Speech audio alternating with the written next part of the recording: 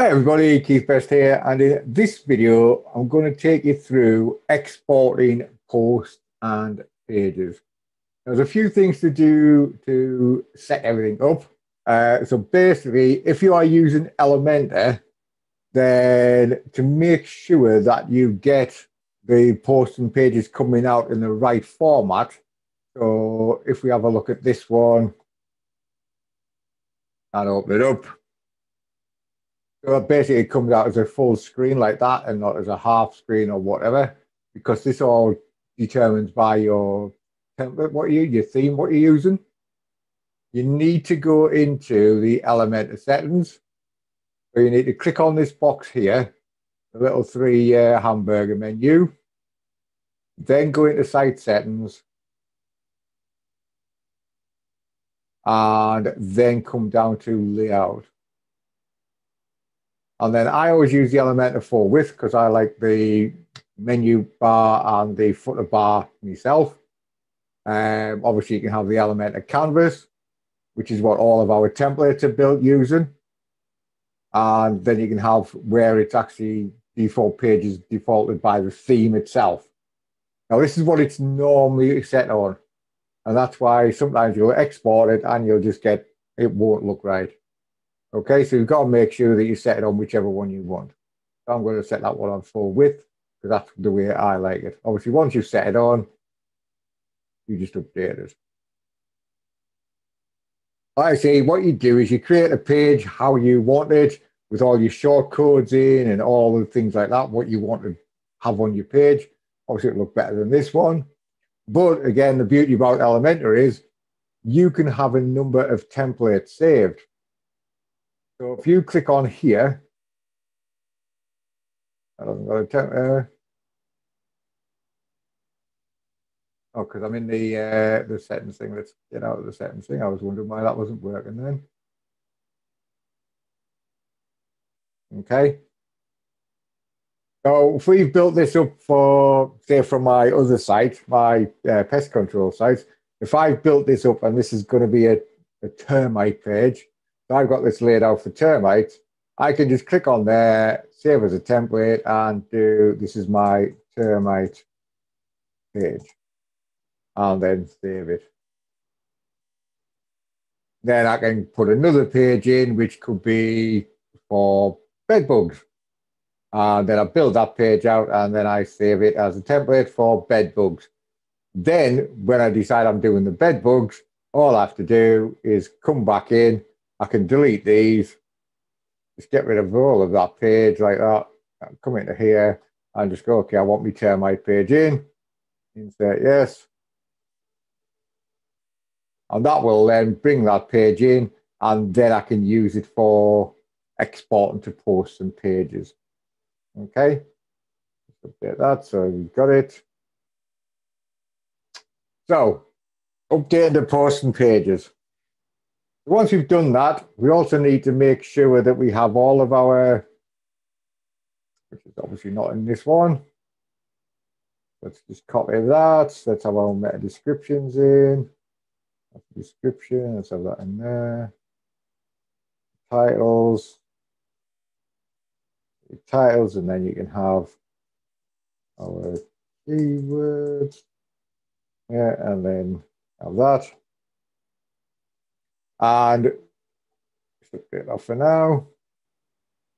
If you have the schema builder, the WP schema builder, then you can put the advanced schema builder on, and you will be able to put all of your X fields, etc., within your schema, and that will also get pumped out at the same time, as I'll show you in here. If we close that. Okay, so we've got all that set up. So we've got our page set up. We've got all our X fields set up. We've got all our meta descriptions set up. And we've got the schema and everything like that set up. Okay, so now what we need to do is actually export the posts and pages. So we just click on this link at the side, and it pops up with our details. Now, the first thing you're going to pick is a group. Okay, so we can have access control, residential locksmith. We can make our own groups up if we want. So we could do something else like sort of doors and windows, and that will actually create a group. But we can have as many groups as we want. We can have as many different things. Like I say, on my pest control site, I'll be having like sort of termites, I'll be having bed bugs, I'll be having ants, all that sort of thing, and creating different groups for them. You can append, which basically means any post that you push out will just be added to the end. It doesn't matter if they're the same name or anything like that. They'll be added to the end, so you'll just add more and more posts. You can overwrite the existing, which basically means if you're trying to do some more posts for Peatly, then Peatly 1 will get overwritten. So long as they're inside the same group, that is. And obviously you can just delete the existing ones. So all posts or pages inside the access control would get deleted. Okay. As it shows, I've got 0 total. Let's just go to pages. Refresh that. So you've got like sort of nothing in there yet. So now you can decide whether you want to actually export them just posts, or whether you want to export the posts and pages, or whether you want to just export the pages. The choice is yours. Okay. As you can see, if you go to export to pages, then you lose this box over here, which is the categories box. Now, the thing about the categories is that you need to have categories set up. Otherwise, you'll only get to choose from uncategorized. Yeah, so you need to have these set up if you're going to do posts. If you do post and pages, and you create them 30 or 31 or 35 or whatever exports, then basically what will happen is it will be split between the two. Okay, so you'll have like, so if you're making 30, you'll have 15 posts, 15 pages, and it will be split that way. You won't get like 30 posts and 30 pages. It splits in between the two. If we just do pages for now, page titles, as you can see, the page titles can contain spin text, can contain short codes. It's entirely up to you what you put in, and you can have as many page titles as you want to randomize the titles. URL options, I always just use auto-generate based on title, because obviously if I'm creating these titles, I'm going to create them so that they are SEO optimized titles, so I want the URL to be based on them. But if you want to, you can put your own custom titles in, and again, it can contain the actual spin text and short codes and things like that, and you can put as many as you want in. Okay, but I just leave it at that. Next thing you need to do is pick your locations. Get rid of that one. So let's say we want to pick a location, and this is our base location where we're going to start from. So we pick Seaham, pick that one. Now 20 miles is going to take it a bit far, so let's just drop it down to 3, and then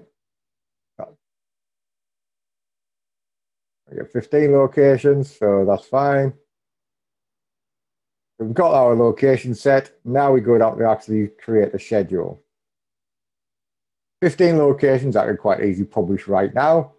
But say I did 25.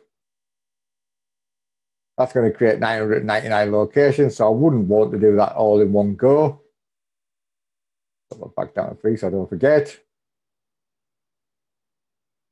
And basically, you can actually create your schedule, so you can do, drop this down to 50% of the pages right now, and then it'll build 50%, just as it does when you do your auto install locations. It'll build them over time, and you can pick whether you want to do them 30 days, 60 days, 90 days, or custom. and you pick the range from 30 to 90 days. Obviously, make sure if you're doing like sort of 90 days to 90 days, you keep them separate. What you want now, I'm just going to do 100. And then this bit here, you need to, I'll get rid of all of these. If you're using Elementor to create the page, then you will get options down here.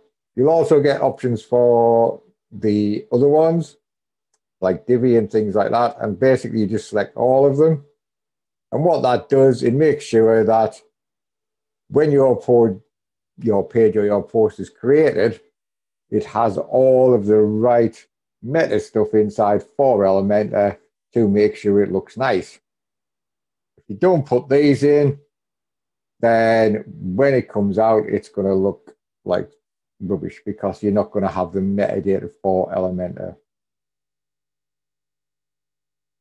So that's come in, and then obviously you'll want to save your settings so that you're not going through all this every time. So all you have to do the next time you come in is maybe change that group from access control to something else, or just change the pages and things like that, and makes it easy. But then you hit the export button. It goes away and it creates them, and that's it, done. So now we can open this one and have a look. When you click on it, it opens in a new window. There we go, we've got access control Wesley. This is the magic page content. And there's our post, and it's exactly as it looked in Elementor. We've got that one there. So like I say, if we want to create a different one now, we go back to, so these are our pages. So as you can see, we've now got 16 published, but obviously there's 17 in total. But we've got the home page, and we've got the other page mixed in at the bottom. So if we go back now, there we go. Let's say we want to create residential locksmith. And we want to append. We want to do, we'll do post this time. And we'll pick residential locksmith, get rid of that one. We've got that. So let's have a look and let's give our titles. That's going to be residential locksmith.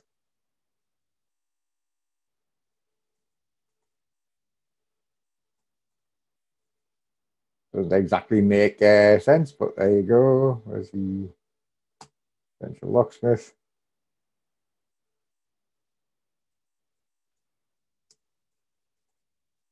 Just so we know the difference. Again, I'm just going to leave that as auto-generated. And we could keep the same area, or we can just delete that one and put in if we want to. Too many, so just drop that down. And we'll see that drop. Put the 3. At least you get a few locations out. That'll do. Again, I'm just going to leave the schedule as is. And then we'll just export.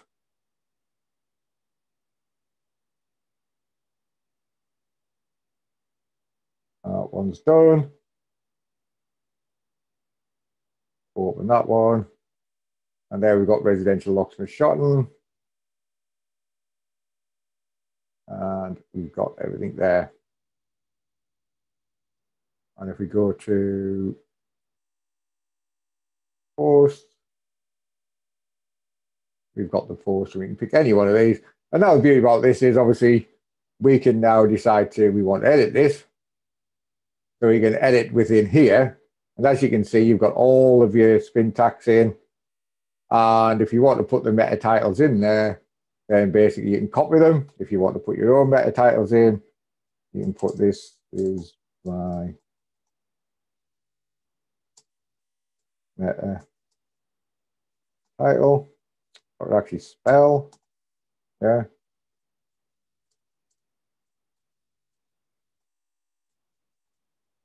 We put our own in and everything like that. And obviously, just update that, otherwise I'll lose it.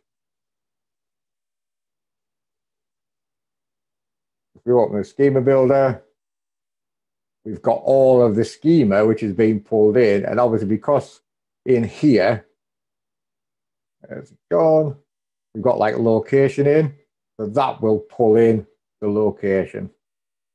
I've got another video on how to do the schema builder, so you'll be able to see that to sort that one out.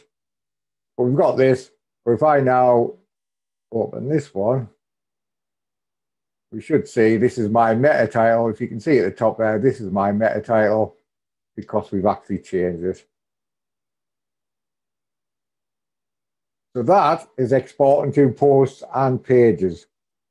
Obviously, I'll be doing lots of training videos for how to like use them. And as we get to play with them and we come up with new techniques and things like that, we'll be adding them onto my site as well.